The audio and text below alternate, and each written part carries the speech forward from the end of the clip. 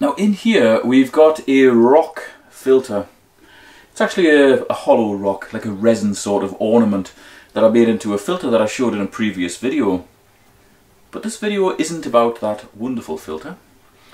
It's about some horrendous scum that is blighting the top of this tank. And it's something that hasn't happened by accident. I've actually promoted this scum to grow because I want to test a small skimmer to see how effective it is.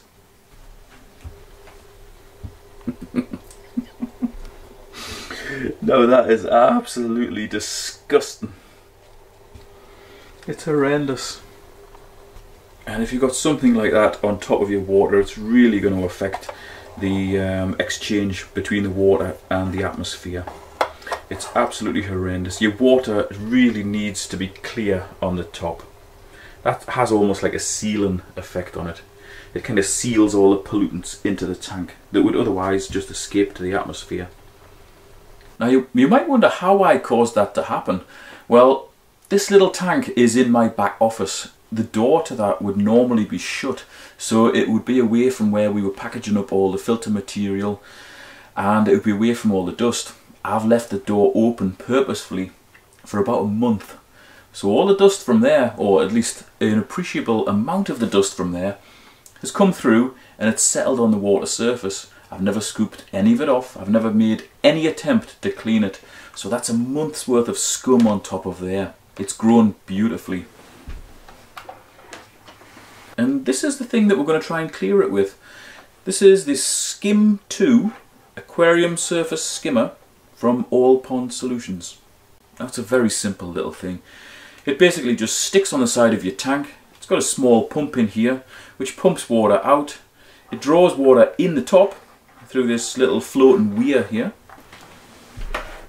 which has got slits in. So your scum should go in there. It'll drop down into some fine pad. The fine pad will catch all the fine muck, all the scum, all the oils and everything on the top. And then water will be spat out here, and you've got a venturi to aerate the water as well. You can adjust the flow here with a dial. So let's stick this in the tank. I'll show you how it goes in, show it in operation, hopefully show you some scum dropping into it, and then we'll see how long it takes to clear that horrendous scum on the top. Okay, this right hand side seems to be the worst, so we'll put it in there.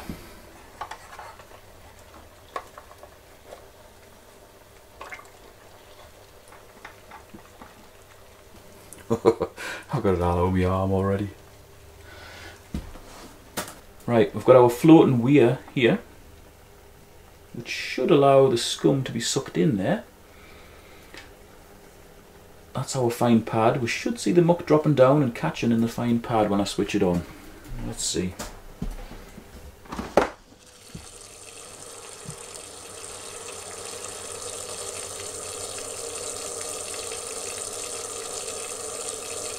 Well, you can certainly see the water going down there, and you can certainly see the venturi effect. It's actually quite noisy. But if we adjust how much air it's sucking in, that actually quietens it down a bit.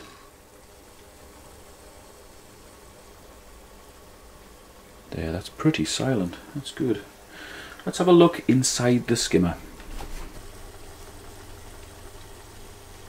Okay, the muck is going down there. Definitely see bubbles of scum going down. Right, we've got the light off there, and you can see just how much, well, not scum, but I don't know, I want to call it smeg, but I don't know, I better not call it smeg, but about how much muck has been dislodged by that pump. There's all sorts of crap floating around in there. Hopefully that will end up inside that foam, and it will end up being trapped.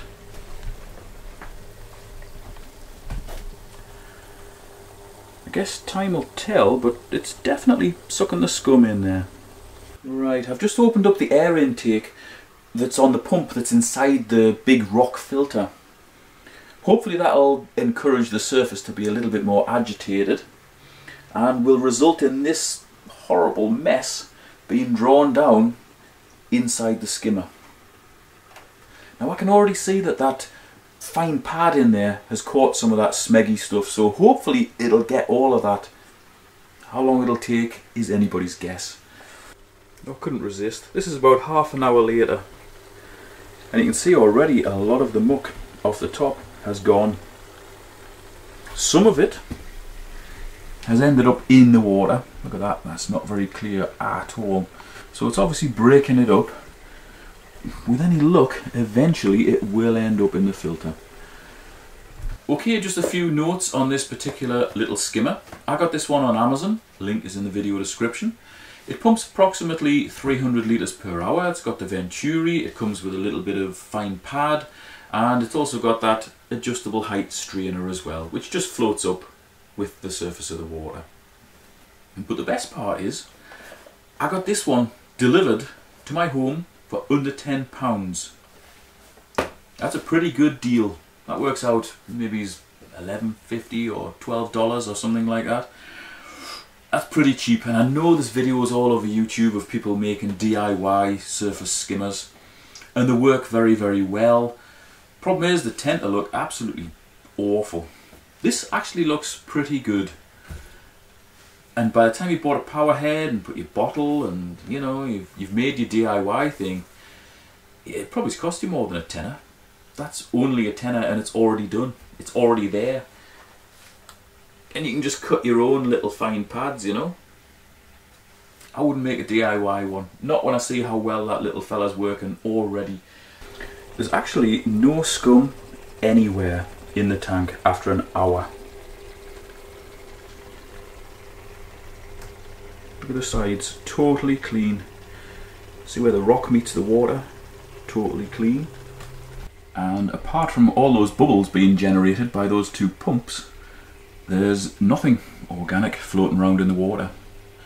Just a nation of bubbles. Obviously you wouldn't have that many bubbles around. I've got both air intakes on both pumps turned on, so it looks pretty mad in there. I think if you had fish in here, they'd practically be breathing air. They'd be struggling because there wasn't enough water in the water. That concludes my little test of this great little skimmer for under a tenner.